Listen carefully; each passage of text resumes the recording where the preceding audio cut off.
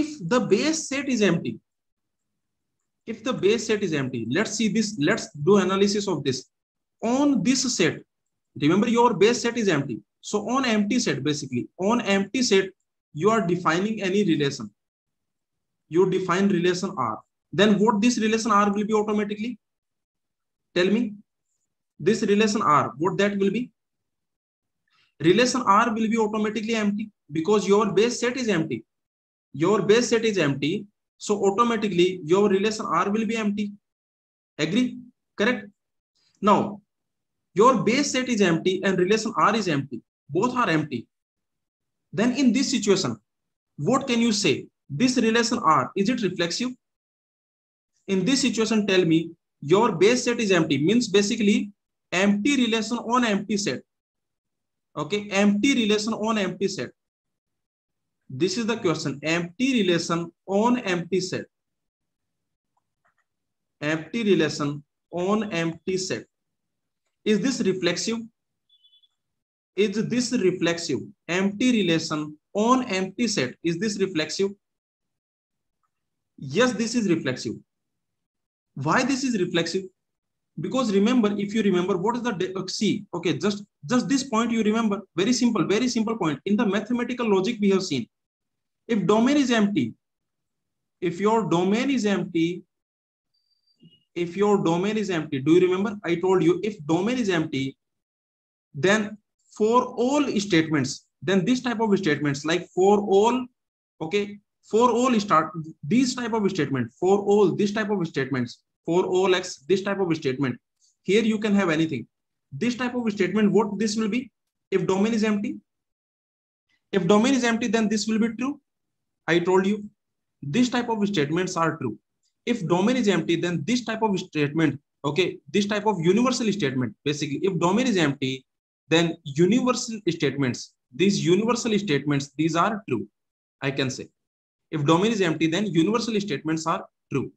And these existential statements, what about them? These existential statements, they will be false. If domain is empty, then they will be false.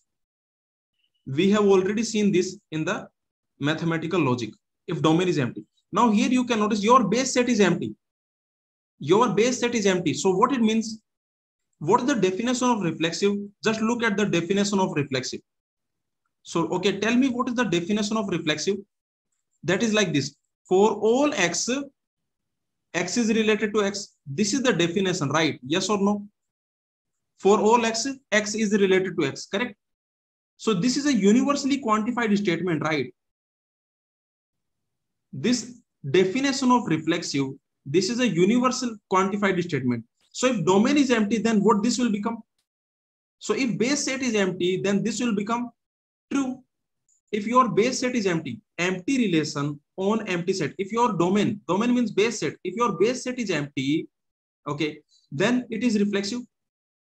This will become true because the definition of reflexive, it will become true. So when domain empty, I can say when base set empty, then what can you say? When base set empty, then this will become true. Then this will become true when base set is empty. Do you agree? What is the definition of symmetric?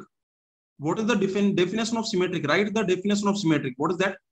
That is like this. For all x comma y, okay, something inside. For all x comma y, this type of thing is inside. Right? Okay. Again, this is a universally quantified statement. Again, this is universally quantified statement. So when your base set is empty, then this will become true. Agree? This is also universally quantified statement. When domain is empty, then universally quantified statement will become true.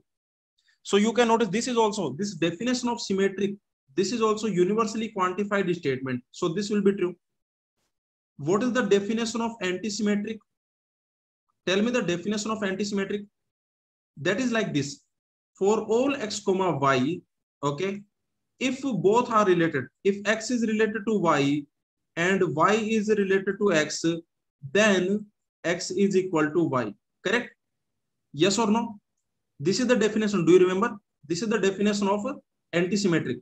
For all x comma y, If x is related to y, y is related to x, then x is equal to y. Again, is this universally quantified? This antisymmetric definition, is this universally quantified? Is this universally quantified? Yes, this is also universally quantified. So when base set is empty, this is also true. When the base set is empty, this is also true. What about the definition of irreflexive? What about the definition of irreflexive? What definition we have for irreflexive? That is like this. For all elements, x is not related to x. For all elements, x is not related to x.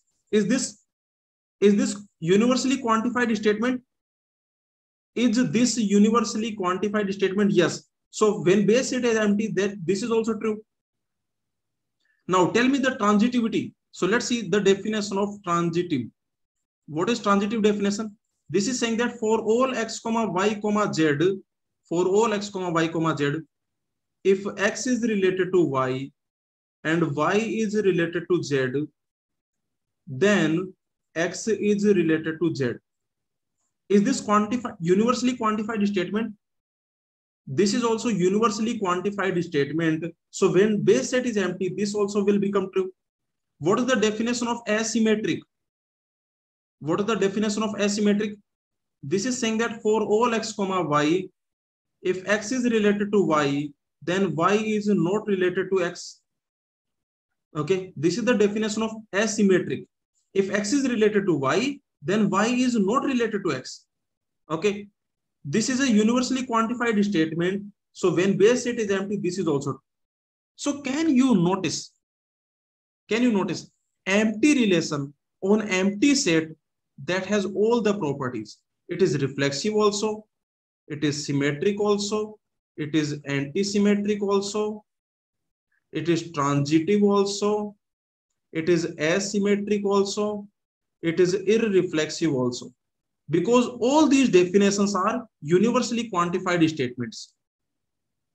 To how many people this concept is clear? All these definitions, reflexive, symmetric, antisymmetric, transitive, asymmetric, irreflexive, all these definitions are universally quantified statement. So if your base set is empty, if your base set has nothing, there is no element in the base set, means what it means? The universally quantified statement will become true.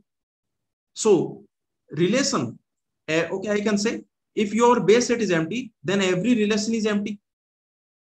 Yes or no? On empty base set, every relation is empty, correct? So this is the idea that empty relation, or I can say every relation on empty set. I can also say every relation on empty set, right? Yes or no? Yes or no? Every relation on empty set. Because on empty set, every relation is phi. On empty set, every relation is phi, right? On empty set, every relation is phi. Every relation is empty. Okay, so this is the idea. Just tell me this point also, this question. Okay, empty relation on non-empty set, which properties are satisfied? Empty relation on non-empty set. Empty relation on non-empty set, which properties are satisfied? Is it reflexive? Is it symmetric? Is it antisymmetric? This we have already seen actually. So I will just give you the answer. I will not give you the explanation because we have already seen this in the relation chapter. In the relation chapter, we have already seen. So tell me, is this reflexive? Empty relation on non-empty set. So this is not reflexive. This is definitely symmetric. This is antisymmetric also. This is asymmetric also. This is transitive also. And this is irreflexive also. Okay. So this reflexive property is not true. Remaining properties are correct for empty relation on non-empty set.